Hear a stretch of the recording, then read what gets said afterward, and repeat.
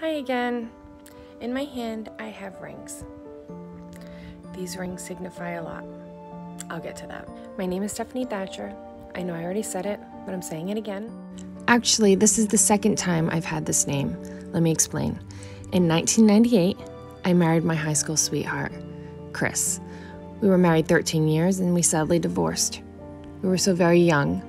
We both had a lot of growing up to do still. We always remained close and raised our daughters together. Jump to a few years ago, we had a family event that drew us close together again. We were engaged for a second time on what would have been our 20th wedding anniversary. We made a plan to have a long engagement and remarry on the same date on 6/20/2020. We all know where this story is going. We spent the next 2 years planning for a big wedding that we had always wanted. A celebration we were unable to have when we were young teens. We spent over a year preparing to marry in a church like we had always wanted. We never had a real honeymoon, so we planned a 10-day trip with all the extras. We had never gone away together, so it was going to be special. Everything was easy. Everything we planned fell into place. It was enough to make you nervous. Then COVID hit. Everything we had heard on the news was starting to happen here.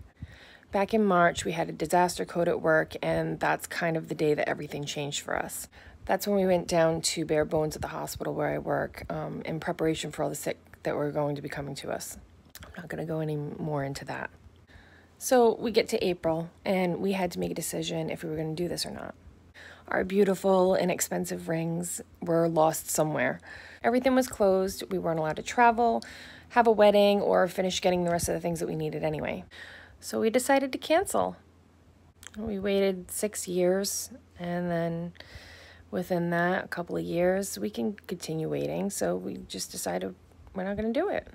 When June came around, we started thinking about things and saying the date's really important to us, and we already waited so long already.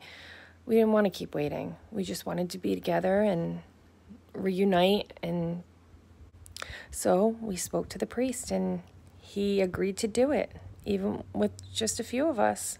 We then ordered these rings, had them made in a rush. These $20 Amazon rings are so very special.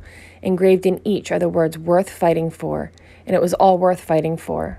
We married on June 20th, 2020, 22 years after we said I do for the first time as kids.